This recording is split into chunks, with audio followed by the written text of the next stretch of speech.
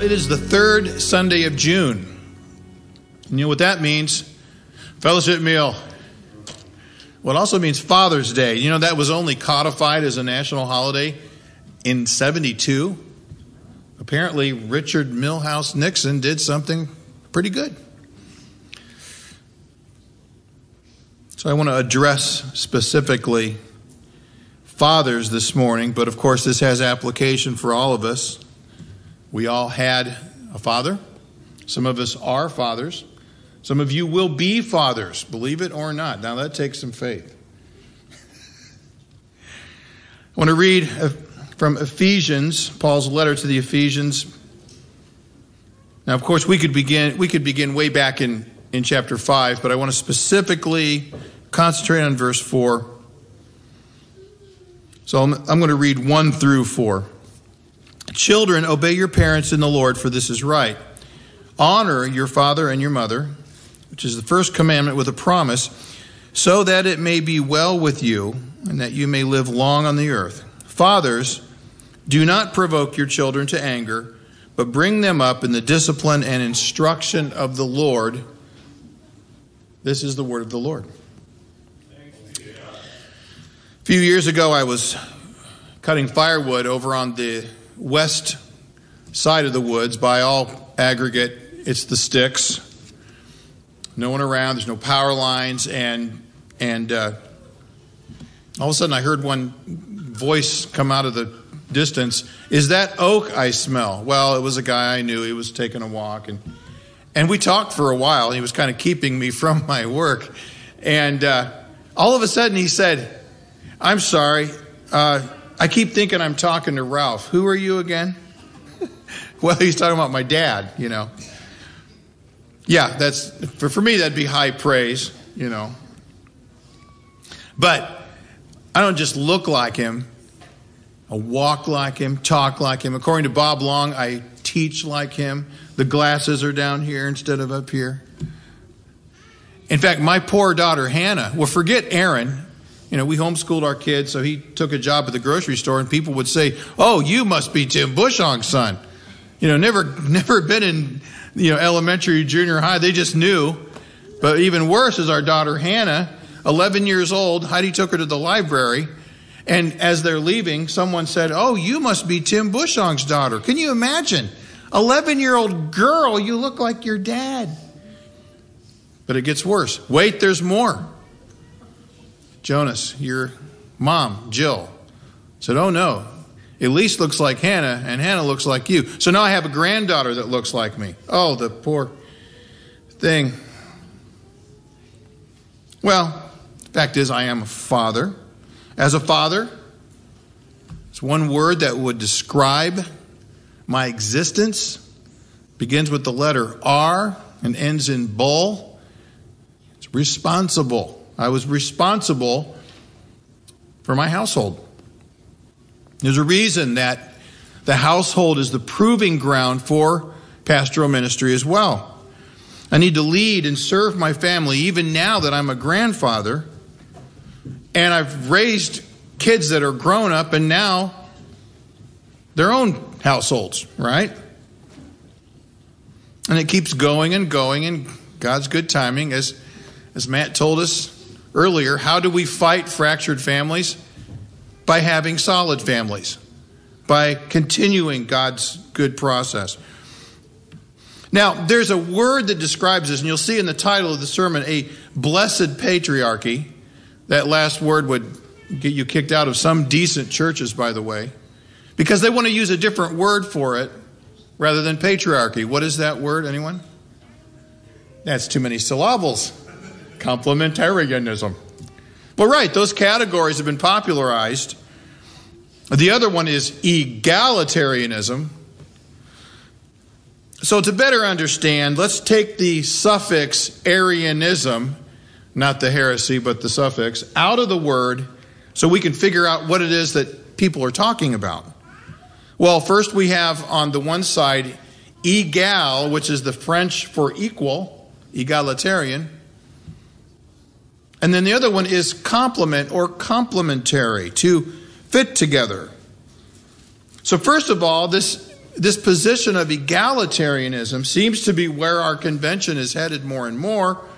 But the broadest meaning is that all people are inherently equal and ought to be treated as such.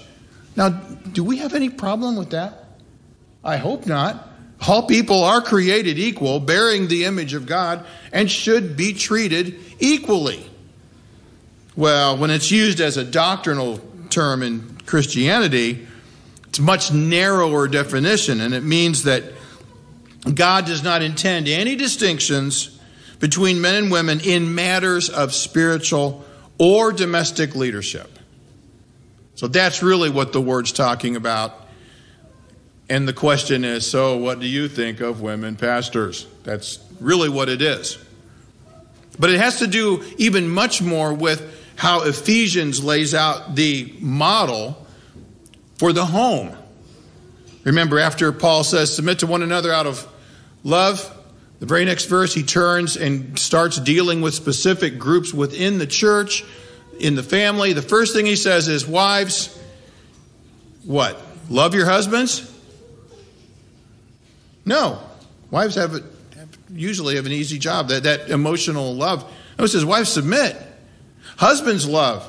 Children, obey. Fathers, don't drive them up the wall, and slaves, obey your masters. He's very specific.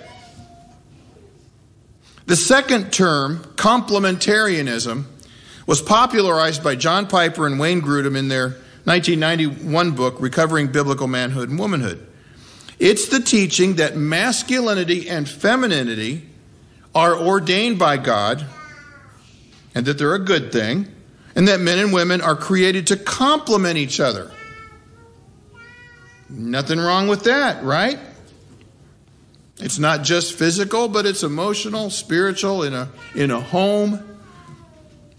It teaches that the sex roles found in the Bible are purposeful distinctions.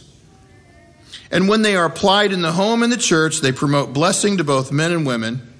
And following these divinely ordained roles, the ministry of God's people and others will reach their God-given potential. Now, what's wrong with that? But did you catch where these ordained distinctions are to be applied? It's true as far as it goes, but they intentionally left out one of the major spheres of human activity and authority. Remember, we talk about sphere sovereignty, as Abraham Kuyper, the Dutch theologian, said. It's the family, the church, and the civil realm. Or you would say the workaday. But it's basically these three spheres of authority that God ordains. This is why I don't like the term complementarianism. It takes God's ordained design for men and women and just relegates it to the church and to the family. And by the way, it doesn't cover enough bases. If you limit God's design to only two of the three spheres, then go ahead and draft my daughter to go fight on the front lines. That's the logic. Because there can't be any distinctions, right? It's artificial, is my point. I want to use the word patriarchy. As soon as I say that, some people, the hairs on the back of their neck just stand up. Of course, since the left or the progressives like to control language, words, even traditional Christian patriarchy qualities like strength, courage, tenacity, initiative, authority. These are now referred to as toxic qualities. Now here is the most, if you look up patriarchy without anything attached, you're going to get taken to Wikipedia. Here it is. Patriarchy is an institutionalized social system in which men dominate over others. Yeah. But can also refer to dominance over women specifically and extend to a variety of manifestations in which men have social privilege to cause exploitation or oppression. Well, that's not good. We don't want that, do we? No, we don't. Absolutely not. If that were the definition, then run, Forrest, run. But no, that was a caricature, a distortion of what the word really means and what it really signifies. That's why I had the Ephesians chapter 3, 14, and 15 read. For this reason I bow my knees before the Father, from whom every family in heaven and on earth derives its name.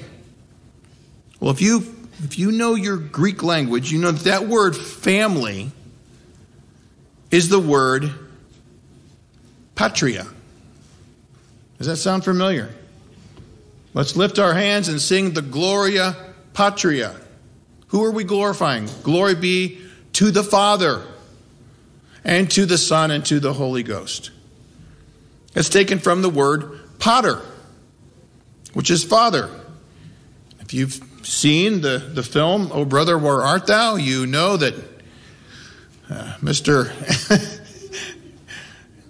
McGill gets upset and says, I'm the paterfamilias. Right, he's frustrated with his family and wife, and he's trying to assert his position, and he says, I'm the head of the household. Well, you don't get very far from merely asserting your position. But it's father. It really is from whom all fatherhood in heaven and earth derives its name. But we translate it family because it has to do with the household. Patriarchy is literally father rule, pater arco being over or to rule. And this concept isn't some sociological construction, it's baked into God's creation. Paul, when he's writing to the Corinthians, he says, for if you were to have countless tutors in Christ, teachers beyond imagining, yet you would not have many fathers. For in Christ Jesus I became your father through the gospel. And he goes on and tells them to imitate me in this way. Father, that's not just a father of a household or even a father in the church. And I want to commend, there's a guy sitting here who in a way was a father to a whole lot of junior high boys, Larry Welsh. Your guidance, patience, instruction, you were in a way a father to us, setting us an example of being methodical, being organized, not writing in cursive. I still can't very well. But there was a sense in which, like Paul is saying, Paul didn't literally have physical children, but he became a father. Fathers are indispensable. And we heard Psalm 103, just as a father has compassion, so the Lord has compassion on those who fear him. You see, feminists want to maintain that the distinctive roles that we naturally assume are products of the fall. In other words, they're not part of the design, they're part of the crookedness. And that Christians should seek to undo these distinctions. Well, there's a huge problem with that logic. It denies what we were created for in the first place. Genesis 2:18. Then the Lord God said, it is not good for the man to be alone. I will make a helper suitable for him. Right there are purpose statements in that verse. 2:18. It's not good for the man to be alone, obviously. Look at that guy trying to make it on his own.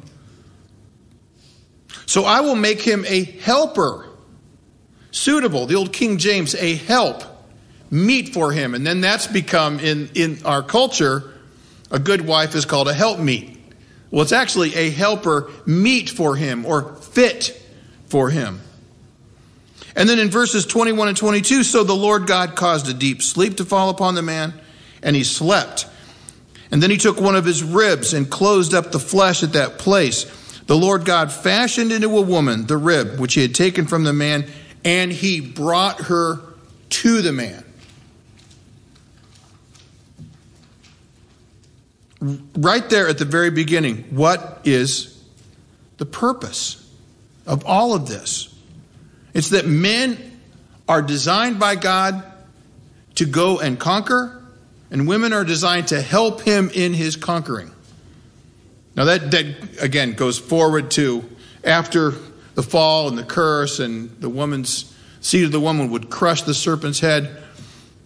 But that dominion mandate is still in play. It's not abrogated because of anything else like sin or the cross. It's still there. We are to take godly dominion, exercise that under the lordship of Jesus. And here's the thing. You know as well as I do that our society right now is insane. There's a new term for it. Circus, clown world. You know what clown world is? Where it's just nuts. The monkeys are running the zoo.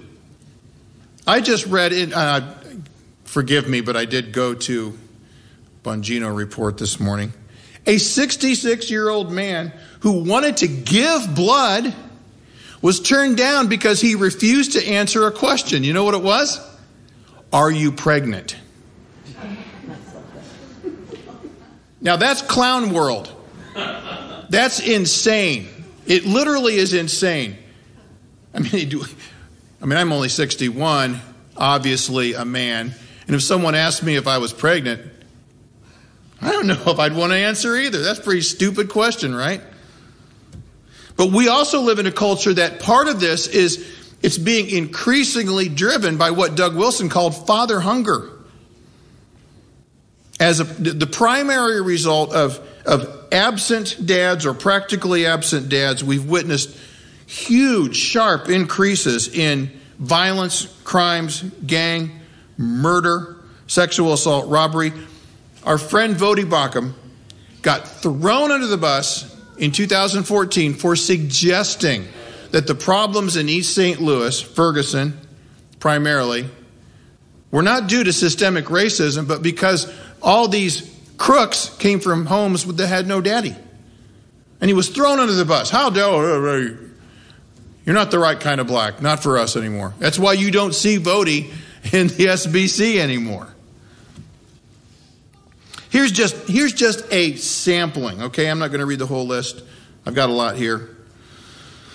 Associate Professor of Social Work at the University of British Columbia, Edward Kirk, wrote this regarding the absence of fathers. 85% of youth in prison have an absent father. 85%. He says, for children, the results of this are disastrous. Fatherless children struggle with abandonment, self-loathing, manifest abject hunger for males are susceptible to exploitation then. Greater risk of suffering physical, emotional, sexual abuse. 5 times more likely to have experienced this, with 100 times higher risk of fatal abuse. 100, not 100%, 100 times more likely.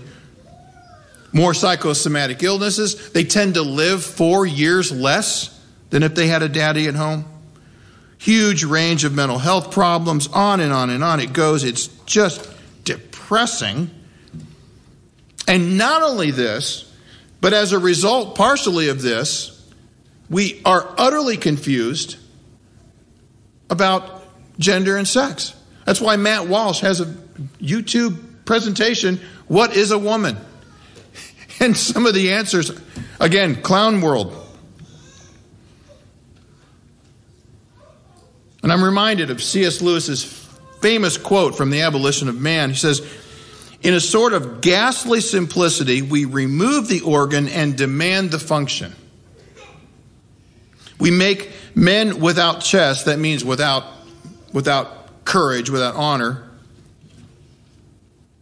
Men without chest, and expect of them virtue and enterprise. We laugh at honor and are shocked to find traitors. We castrate and bid the geldings to be fruitful. Well, this is the state of affairs we're in. In that last book in the Old Testament, Malachi 4, 5 through 6. Behold, I will send you Elijah the prophet before the great and awesome day of the Lord, and he will turn the hearts of the fathers to their children and the hearts of the children to the fathers. What's the next part? Lest I come and strike the land with a decree of utter destruction. King James, a curse. We can draw this principle. When fathers and their children are alienated, all of society comes under the curse of God. It's chaos instead of pleasant order. It's insanity instead of rationality. It's strife instead of peace. Well, you may expect me to now apply these to the church, right? Same problems outside as in. Well, have we fared much better than our surrounding culture? Well, in a word, yes. Did you expect? Yes. Actually, yeah. It's imperfect, and yes, we're way too worldly still, but in the main, yes, the gospel transforms lives, enables God's people to obey him in these areas, and the family, we know, is God's most fundamental building block for every other social group. And the Christian family is the foundational building block in advancing God's kingdom. Now, it's not the only block, but the church is made up of families. And in fact, one of the secular sociologists out there, Wilcox, argues that religion domesticates men in such a way as to make them more responsive to the aspirations and needs of their immediate families. And in fact, church-going conservative Protestants have the lowest rates of child abuse, not the highest. The lowest of all the people groups. We're doing better than the pagans. Well, hooray for that. But yes, the scriptures are full and brimming with wisdom and practical application regarding fathers, and by extension, fathers and mothers, children and the family. And fathers, yes, indeed, that word applies. You are responsible for teaching these truths to your family and to your children. We know the fear of the Lord is the beginning of knowledge. Fools despise wisdom and instruction.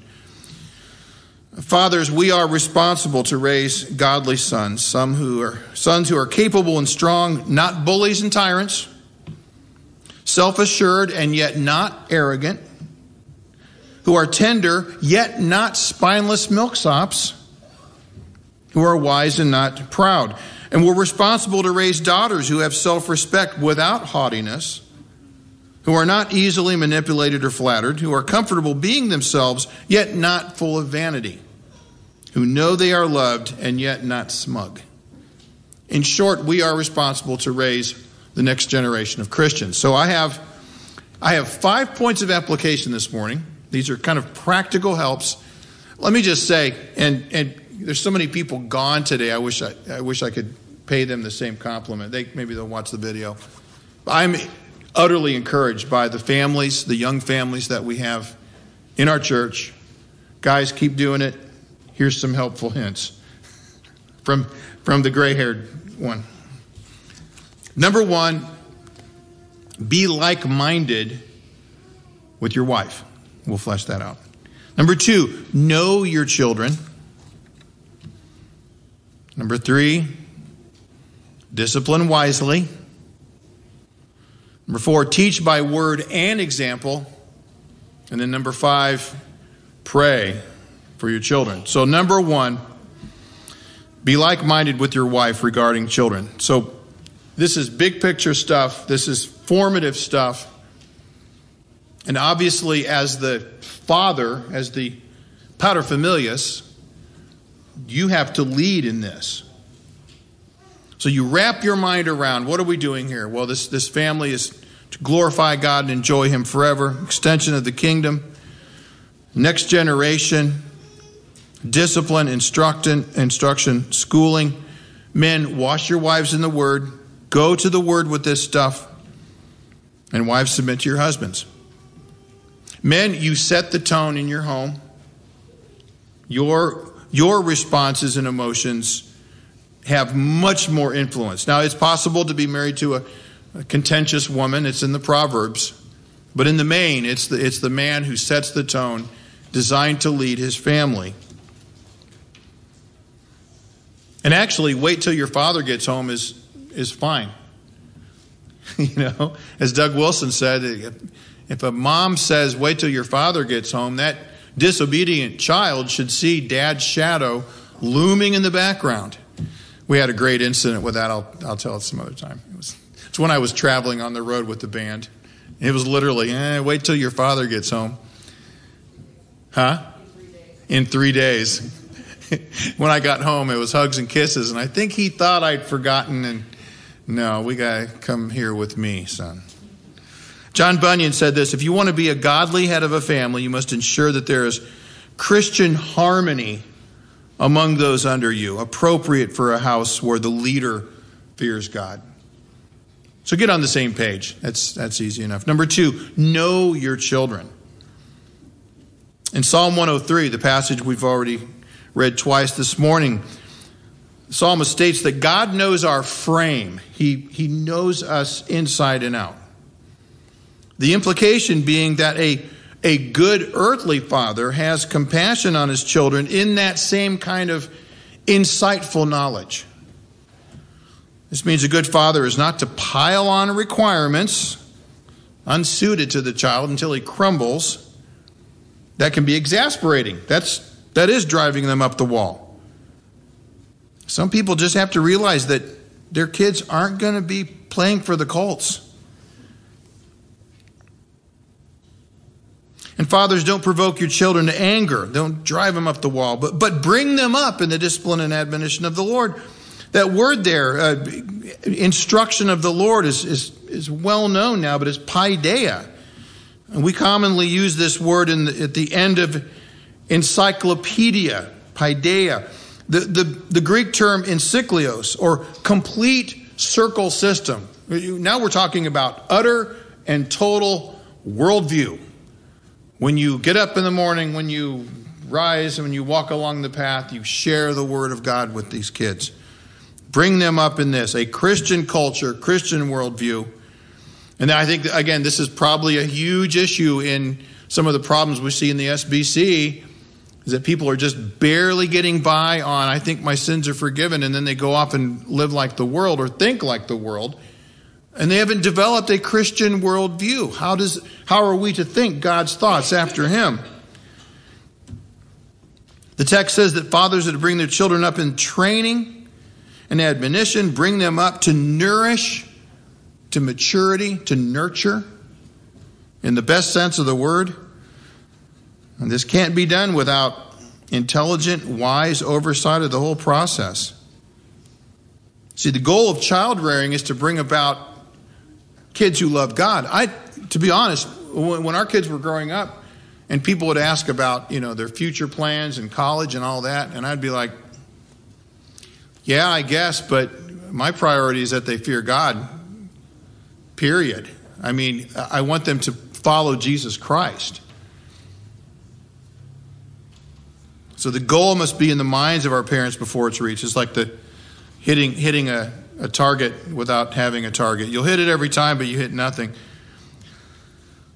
In fact, part of knowing your children is found in Proverbs 22, verse 6. Train up a child in the way he should go. Even when he's old, he won't depart from it. So that kind of intelligent oversight is absolutely critical. My son Aaron used to work for Lifeline, the boys' home in Pearston. And he would come back with just horror stories of teenagers who were just gone. And one of his conclusions was, man, first 9 months of a child's life, which happens in here, and then the next, absolutely critical. Things can get messed up so badly when children are neglected or abused. When they're just babies, people think, well, they won't remember it. Right.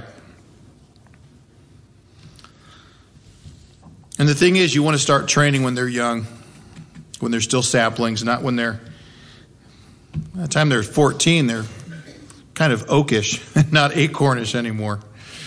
Number 3, discipline wisely. We're going after obedience from the heart, not just external conformity. The model, I think we're all familiar with it. Instead of loose tolerance when the children are little and then clamping down as they get older, reverse that. reverse that. Small children are to live in a benevolent dictatorship because I said so. As they get older, you can begin to explain the rationale. Now, they're still obligated to obey, but the way this works in real life is that when you begin there, then they get more responsibility with corresponding liberty and freedom as they get older. Now, we were absolutely blessed by having an obedient son who then modeled for our two daughters. I remember when cell phones became ubiquitous, he had a flip top. He would ask, they said, I'm going to go see the Hulk or whatever with my friends in Warsaw. And we get a phone call at 9:30. Hey, is it okay if we go to Arby's for a sandwich? Yeah, well, thank you for yes, do that. Remember, every contestant on Bridezilla was once a cute little disobedient toddler. Start there. And to get really pointed with it, he who spares the rod hates his son, but he who loves him is careful to discipline. You see, it's not just a willy-nilly hitting at all. It's careful, wise instruction. It's what I appreciated about shop class. There was careful, patient instruction, but don't cross him. Same with my dad. Don't cross him in school. You're going to go out and dent a locker with your head. And all it takes is one of those, and the rest of the class shapes up really quickly. Foolishness is bound up in the heart of the child. The rod of discipline will remove it far from him. And of course, as I said, the older the children are, the fewer the external restrictions has to be. As a child is being reared properly, experience more adulthood. And Calvin writes this: it's not the will of God that parents in the exercise of kindness should spare and corrupt their children. Let their conduct toward their children be at once mild and considerate, so as to guide them in the fear of the Lord and correct them when they go astray. That age is so apt to become wanton that it requires frequent admonition and restraint. Can I get an amen? Yeah. Let's see. I see a teenager in here. Well, two. Oh, frequent restraint. Number 4, teach by word and example. I mentioned earlier, Deuteronomy 6 and 7. These words I command you today will be on your heart. Teach them diligently to your children, and shall talk of them when you sit in your house, and when you walk by the way, and when you lie down, and when you rise. Some people want to make that this formal, constant formal discipline. I think what Moses was speaking of is the entire atmosphere, because we're talking about 24/7, when you rise up, when you lie down, when you walk along the way. It permeates everything. Conversations it's so easy to draw your children into these talks about this is what God is doing. I had an experience last weekend. We spent way more time with our family than I thought we were going to, and it was great. And I was in the studio with Liam. Liam's 5. His sister's almost 3. Liam had the dustbuster, and she's over there playing the Hammond organ. And they had told him, Liam, go somewhere else with that thing. He wanted to clean. He's just helping out, right? Well, he realized that it had a certain effect on Copeland. Stop it. Well, Liam, come on. She asked you nicely. He stood there, looked at her, looked right at me, looked at her, looked at me. I said, Liam. I just said his name. So I'm working on my computer. I look back, and he's got tears down his eyes. I'm like, Liam, I forget to think of others. I feel like Fred Sanford for a second there, Hey, this is the big one. So I sat him on my knee. I said, Liam, so do I. This is why we must confess. This is why we need Jesus. So, his 5-year-old mind. And that's okay. Great opportunity. Take those opportunities. Thomas Watson, on his treatise on the 5th commandment, says, children are young plants. You must be continually watering with good instruction. And of course, if you want to teach by example, Fathers, you're it. Man, you are it. Your children are watching constantly. What you do speaks as loudly as what you say. Set the example in the home for when you sin, it's my sin. It's funny. Amy said, yeah, well, you drove me to it. It may be true. That woman you gave me, that kid you gave me. Exemplify what repentance looks like. Proverbs are full of this, good and bad instruction. Accept my words, store up my commands. You will understand the fear of the Lord. Don't forget my teaching. Keep my commands. Listen to your father's instruction. Pay attention to your mother's teaching. Even negative ones. It's perfectly legitimate to use negative examples. One time in a Bible study, we said, let's think of those things that we learn negatively. Don't repeat. And again, Thomas Watson, when your children are growing up, put them to some lawful calling, and they may serve others. It's good to consult the natural genius and inclination of the child. Well, that goes to knowing your child. So let me close this. I got some more here, but look, again, you're doing great. Do so all the more. Pray for your children. You notice I have A.W. Pink in the bulletin, the thought for the week, quote for the week. He's got a quote here, and I think it's just brilliant. It says, the last and most important duty respecting both the temporal and spiritual good of your children is fervent supplication to God for them. Without this, all the rest will be ineffectual. Means are unavailing unless the Lord blesses them. Amen? The throne of grace is to be earnestly implored so that your efforts to bring up your children for God may be crowned with success. True, there may be a humble submission to his sovereign will, a bowing before the truth of election. On the other hand, it is the privilege of faith to lay hold of the divine promises and to remember that the effectual, fervent prayer of a righteous man availeth much. Of holy Job it is recorded concerning his sons and daughters that he, quote, rose up early in the morning and offered burnt offerings according to the number of them all. A prayerful atmosphere should pervade the home and be breathed by all who share it. You want to stop the mouths of the obstreperous. That's another Calvin word. But those who say smash the patriarchy, right? Be a good patriarch. Model what God has intended. In your own home, model it. So your children can say, yeah, my dad, like the way I speak about my dad. Yeah, imperfect, right. Probably should have been a little more assertive. Whatever. He did his best, and I love him for it. And I'm grateful to have a father. Some of you didn't have such good fathers, but that's what Christ is in the business of, redeeming. Psalmist says he sets the fatherless in families.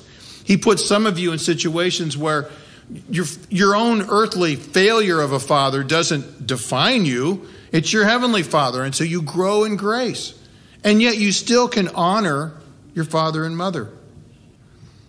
Be a good patriarch. Let your household be an example of a blessed patriarch. How blessed is a man who does not walk in the counsel of the ungodly, but his delight is in the law of the Lord. Amen. All right, let's pray.